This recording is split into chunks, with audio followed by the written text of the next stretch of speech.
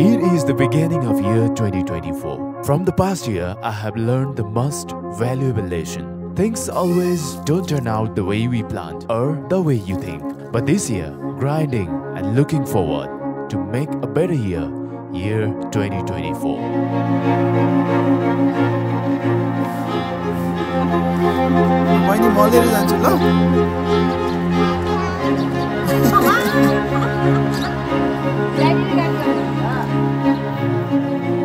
It was Sunday morning. Started with some essentials for breakfast.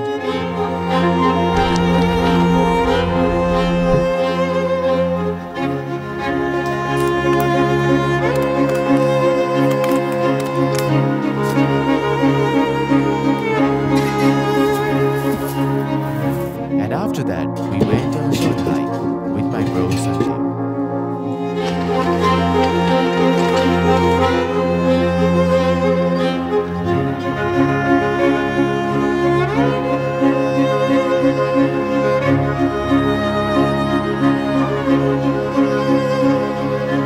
Alright, namaste everyone. Good morning.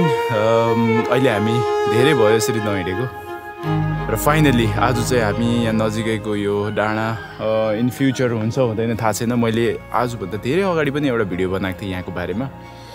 माथि चाहिँ त्यो एयरपोर्टले गर्दाखेरि यो डाँडा चाहिँ काट्ने प्रोसेस छ। 2-3 वर्ष अगाडि मैले एउटा भिडियो बनाएको थिएँ। बिचमा फेरि अब त्यहीँ जाउँ भनेर हामी अहिले निस्कदैछौँ। सो अहिले चाहिँ हामी तपाईलाई पहिलाको ड्रोन शट्सहरु प्ले गर्छौं किनभने सिन्स अब त यो स्याटे ल्यान्डिङ जोनै पर्यो। सो रिस्क लिदैनौं हामी अफ कोर्स। अहिले लेट्स गो।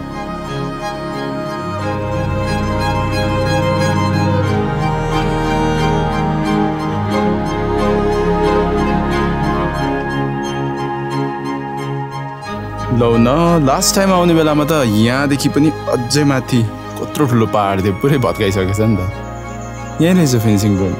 डेभलपको नाममा यहाँ कति चराचुरुङ्गीको घरै खोसियो,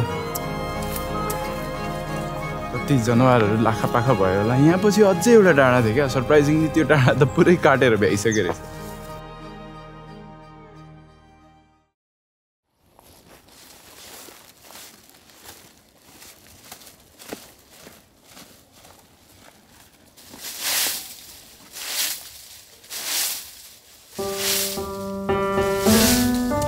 Good morning everyone, my name is Yakin and welcome to the first ever video of year 2024. अनि 2024 मा हामी एन्टर गरिसक्यौं। अहिले हामी 2024 को बिगिनिङ मा 2023 ले हामीलाई धेरै कुरा सिकायो। I guess त्यही नै हो ला, एभ्री इयर सिक्दै जाने नयाँ नयाँ कुराहरू। र 2023 मा धेरै भिडियोहरू प्रोड्युस गर्नु पाएन। पहिला लकडाउन हुने बेलामा चाहिँ कामहरु केही पनि थिएन, घरमै बस्यो। अनि एडिट्सहरुमा अलिकति हामी कोरी गयौं। त्यति बेलातिरदेखि कतिले फलो गर्नु भएको छ, कति टाइमदेखि, तर म्यासिभ ग्रो भएको त्यति बेला। अनि स्टिल दे आस्क कतै केही गर्नु पर्यो, भिडियोहरु आउनु पर्यो रेगुलर टाइपको। तर अब त्यही हुँदो रहेछ, काम गर्नु थालेपछि सधैँ भिडियोको लागि टाइम दिनु नपाउने र अलिकति 2023 लेजी पनि भयो। अब 2024 मा चाहिँ आई गेस अझै धेरै होप्स, अझै धेरै एनर्जिज, अझै धेरै जोश लिएर चाहिँ वर्क गरिरहेछौँ हामी। सो आज चाहिँ हामी यहाँ आएको छौँ। यो ठ्याक्कै कहाँ भन्छ हौ, यो हामी बस्ने लेखनाथ हो। अनि अर्गाउँ चोकदेखि अलि यतापट्टि यहाँ यो एउटा डाँडा छ। अनि यो डाँडा चाहिँ अब बिस्तारै कोल्याप्स हुनेवाला छ, किनभनेदेखि एयरपोर्टको ल्यान्डिङ, नयाँ एयरपोर्ट बनेपछि एयरपोर्टको ल्यान्डिङ जोनै यो साइडमा परेको भएर यो डाँडा चाहिँ काट्दै थियो। अनि कस्तो नराम्रो लाग्यो क्या यहाँ आएर, यत्रो ठुलो डाँडा।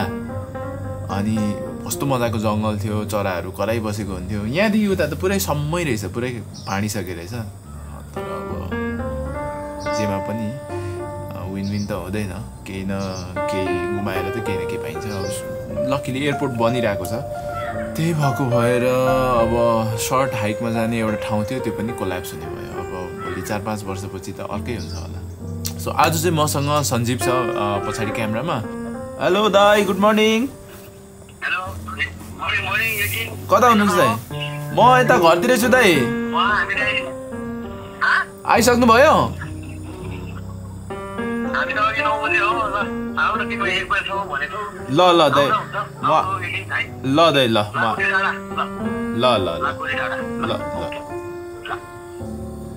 सी फोन आयो अब जानुपर्ने हुन्छ आज चाहिँ पिकनिक छ जिमको मेम्बर्सहरूको त्यही भएको भएर अब हामी घर गएर छिटो छिटो रेडी भएर माथि जानुपर्ने हुन्छ र त्यही नै हो कतिजनाले कमेन्ट पनि गरिराख्नुहुन्छ दाइको च्यानल ग्रो भएन यताउता भनेर अब युट्युबको एल्गोरिदम तपाईँले पनि बुझ्नु भएको छ होला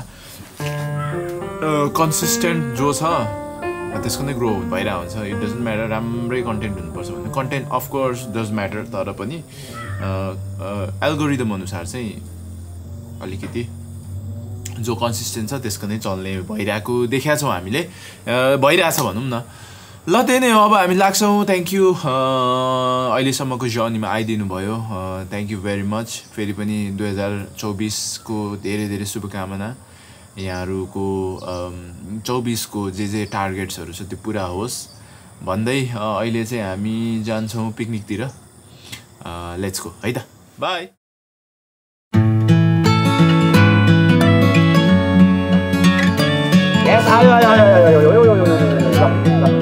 अगाडि one को लाइन छ है one अगाडि one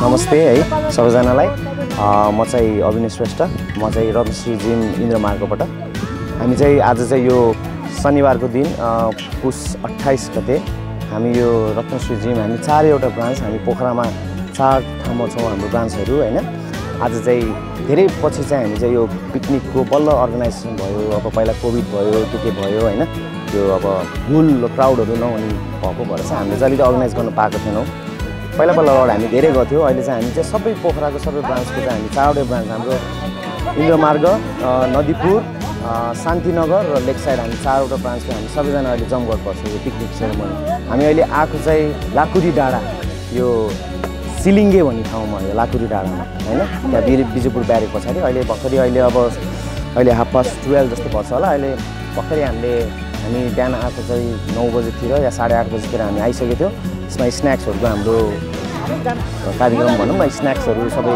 त्यस्तो भइरहेको थियो खानेकुरा नास्ताहरू अहिले भर्खरै चाहिँ 12 बजे पनि हाम्रो फेरि एउटा सानो कार्यक्रम भर्खरै सकियो बिङ्गो कम्बोला खेलाएर सकियो हैन अनि अहिले चाहिँ सबैजना पछाडि देख्न सक्नुहुन्छ हैन सबैजना त्यहाँ अहिले लाइनमा सबै खानको लागि रेडी हुनुहुन्छ है त्यही नै छ अनि यो अब आउँदै गरेको भनौँ अब अहिले गएको तपाईँको यो ह्याप्पी न्यू इयर पनि गयो हैन त्यही पनि मैले बिलेटेड विश गरेँ हजुर सबैलाई र लोसारको पनि एकदम है बिलेटेड र अब अहिले आज 28 गते र यो आउँदै गरेको नयाँ वर्ष 2081 सालको पनि हजुर सबैलाई शुभकामना एउटा इन्द्रमार्गको जिम